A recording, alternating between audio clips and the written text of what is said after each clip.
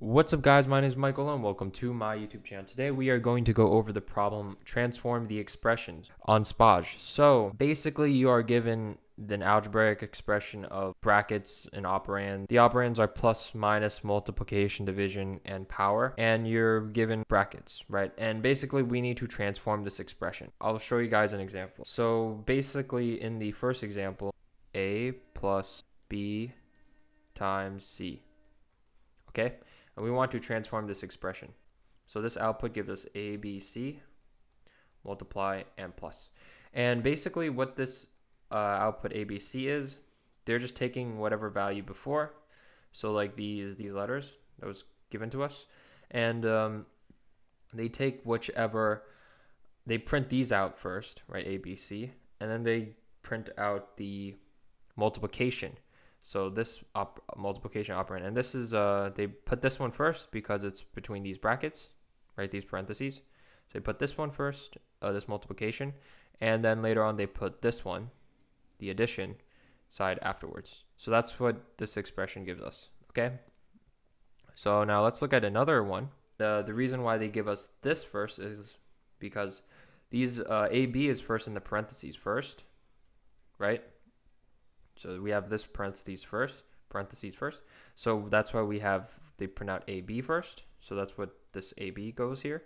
Then after that, they have this plus operation. So that comes in second, right? And then now we have to evaluate this parentheses, the next parentheses. So this next parentheses is z plus x. And the letters in this parentheses is z and x. So we are going to print out z, and we're going to print out x. Then later we're going to print out this operand of plus, so it prints out this plus. And then finally we print out the actual multiplication, because that's the final parentheses and the final one for having both of these. So that's what this does give us. That's what this gives us. It gives us ab plus zx plus multiplication. Okay, I hope you guys understand the gist of this. Let's actually go over the final one. I think the final one, the final test case, which is so what does this give us first? So let's first look at the outer parentheses. So we have an outer parentheses here, and this outer parentheses gives us this multiplication first. But first of all, we have to evaluate left to right parentheses first. So let's look at the left parentheses. So the left parentheses, we have this left parentheses first. So let's actually do this, evaluate this first. So in order to do that, we're going to print out the letters. So AT, right? So these letters, AT. And then we're going to print out the operation of this that it has. So this is going to be a plus. Then later on, what does it do? We have to evaluate the second operation, which is these parentheses. And these parentheses are BA plus C, right? So then what we're going to do is we're actually going to print out the letters that correspond to it. So first we're going to print out the letters A, B, C, and then we're going to put a plus sign, right? A, B, C, the plus sign for these operations. And then later on we're going to have another plus sign, because this plus sign is this one. This was the plus sign, right? Then we have another plus sign because we have two plus signs, right? So this plus sign was originally for this one, this plus sign, so now we're going to add another plus sign, right? Because that's two plus signs. So we have B plus plus, BAC plus plus, and then later on we need to evaluate this parentheses, and this parentheses is CD plus, right? Because we have the letters first, we display the letters, and then the operation plus. And then we need to have a caret sign, so we have to put a caret sign, because after evaluating both of these operations, we have this one, this caret sign, so we have to put that at the end. Okay, so now we have BAC plus plus CD plus, and then caret sign, because that's the final thing. And then now to top it all off, we need to add the final sign, the final operand, which is this multiplication one right here. So we're going to display that at the end. So in the end, we get AT plus BAC plus plus CD plus caret sign multiplication. So that's the end result, and that's what they get here, right? So I hope you guys understand the gist of this, and then I'm going to explain how to do this problem. So the only thing you really need to know to do this problem is actually the stack data structure. So let's say we're going back to the original. So what I'm going to do is I'm going to create a stack. Basically what I'm going to do is I'm going to loop through this whole string. So there's a string, right? This is the input string. I'm going to loop through this whole string.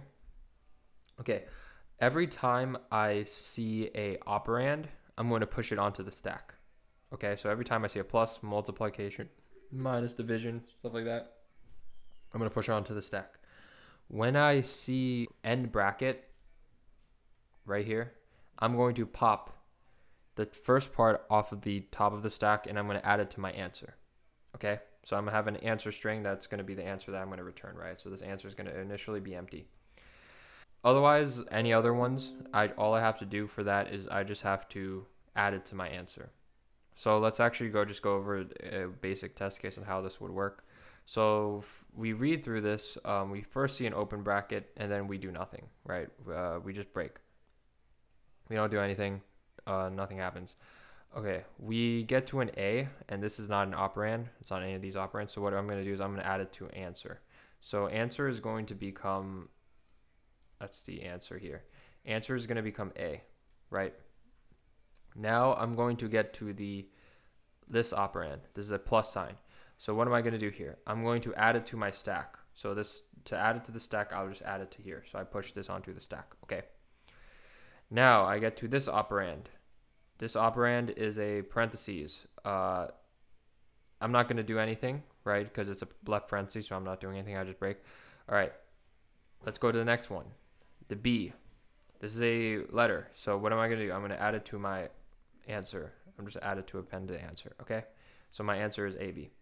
And then I'm done with this. Now we are at this operand. Okay. Whoops, my bad. We're at this operand, multiplication. This is an operand, right? This is a multiplication. So what am I going to do? I'm going to add it to my stack. Okay. So my stack is multiplication now. Okay. Now we are at C. C is a letter, so I'm going to add it to my answer, and that would be it. Now we are at the final operand of parentheses. So at this point, what I'm going to do is I'm going to pop from the stack and add it to my answer. So because if I pop from the stack, remember every time we add an operand, we push it onto the stack. When we reach a closing parentheses, that means that we need to get whatever the closest operand that was just added before the parentheses, right? So that's why we use a stack, because the stack gets us the first closest, the last operand that was just added before the parentheses. So now when we have a parentheses, we just pop from the stack. So now the stack used to have a multiplication. Now it's gone. So now it's popped, and we're going to add it to our answer. So that's this. Okay. And now we have the final one, which is that final parentheses. Now, because we have the final parentheses, we're going to pop from the stack, and this is stack's not empty, so it's plus, and we pop it, and we add it to our answer. So our end answer is going to be ABC multiplication plus. Okay, so that's basically the gist of how to do this problem. I'm going to explain the code now to you guys and show how that works. So in this code, it's basically the exact same thing of how I explained it. We first read in the test case of T, and that's just the number of test cases that we're reading. Then we read in our string, str, and that's just the string. We have a string answer that keeps track of the current answer that we're adding, right? Then I have a stack. I call it F, but this is just, F was just quickest letter names, to write. You call it S or whatever. Okay, now we're going to read through all the letters in our string. So that's what this index does. This is looping through the string. Okay. Now I have a switch statement, and this switch statement is just go through every single case by case of the letter. Okay. So if it is a left parentheses, I just break because that doesn't matter, right? The left parentheses doesn't matter. Okay. So now these cases, plus, minus, division, multiplication, exponential, right? All these cases all have the same result, and in these cases are all the operands. For these, you just push it onto the stack like I showed you guys, right? For any type of operand for these, we just push it onto the stack. and I break because for switch statements, if you don't break, it just goes on to the next case, right? And that's not a good idea. Okay, now at the closing parentheses, we get the top of the stack, right? And we add it to our answer. So we remove the top of the value of our stack and we add it to our answer. And in C++, popping doesn't actually return the value. So yeah, I had to call top and then add it and then pop it. I don't know, that's just how C++ works. But anyway, basically we just remove from the topmost value of the operand that was just added before the parentheses, and we add it to our answer here. Okay, after that I break, because if you don't use a break statement in C++, it would just go on to the next case regardless, so that's not a good idea. All right, default is when you have any letters that are possible. For those, you just add your answer to your string, and then you break. Okay, and then after that, I just print out my answer string, cout answer string, and that's pretty much the whole gist of the code. Hope you guys enjoy this video. Rate, comment, subscribe. I'll check you guys later.